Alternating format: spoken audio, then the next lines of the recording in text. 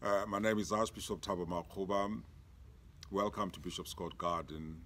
God of timeless grace, you fill us with joyful expectation.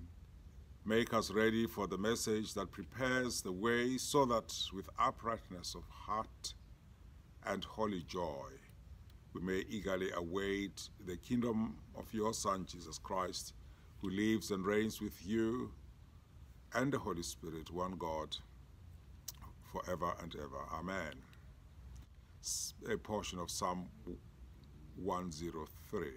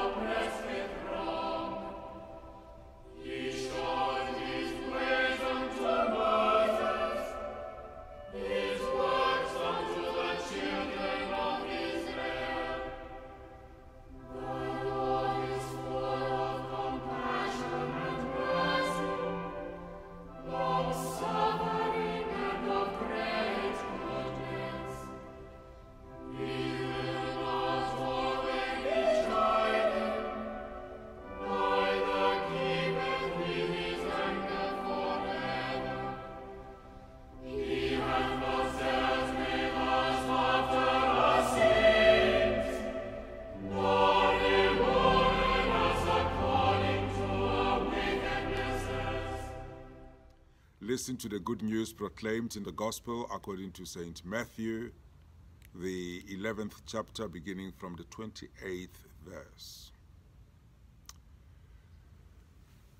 Come to me, all you that are weary and are carrying heavy burdens, and I will give you rest.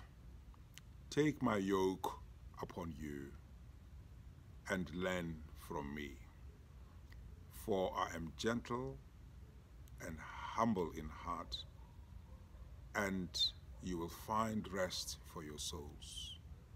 For my yoke is easy, my burden is light. Today is an Ember Day when we pray for the vocations to the ordained ministry, theological colleges, and all those already serving in the ordained ministry. I particularly want to pray for the College of the Transfiguration as we look into 2021 in the context of COVID-19 and the lockdown and all the internet and distance learning that is happening. I pray that we will find a way of not shutting down nor suspending anything, but continuing to offer formation in whatever way we can during this particular time. So residential theological education has been going through especially hard times recently, with colleges even in the relatively well-resourced Episcopal Church in the United States having to merge. Please, as I say, pray not only for vocation, but for those who have to make recommendations for a sustainable future for a court in South Africa, but not only for court, but for theological formation in the Anglican Church of Southern Africa. At a time when we are seeing a surge in COVID-19 infections, especially in the Eastern Cape, and when new measures are being taken to combat its spread, today's readings are assuring us of God's mercy and support for us are timeless and appropriate. Jesus extends an invitation to those carrying heavy burdens to receive rest from Him, whether the burdens are those imposed from outside, such as the pandemic, or the burdens of our own sin, confusion, and uncertainty. Taking up His offer and coming to Christ involves putting our trust in Him and in the message He brings. His promise is that salvation is free. We do not merit it. Rather, it is a gift from Jesus.